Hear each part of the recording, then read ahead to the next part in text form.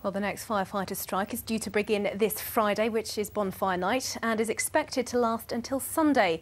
The announcement's been criticised by the Fire Minister Bob Neill, but he's also said the government won't be getting involved in negotiations to solve the dispute. Other news, and police are appealing to help find the hit-and-run driver who killed pensioner Josie Mullaney 2 years ago. Londoners are being warned to prepare for delays tomorrow evening when another tube strike gets underway. Well, finally, the Oxford Union has an impressive reputation of attracting the great and the good to address its students, with presidents and Nobel Prize winners often taking centre stage. So when South London rap artist Tiny Temper was invited to the famous debating chamber, well, he was determined to make the most of it. Nathaniel Lippiott went along with him. Well, good to see the sun shining there. But the question is it going to continue? Well, there's one man who has the weather details for us. It's Robin.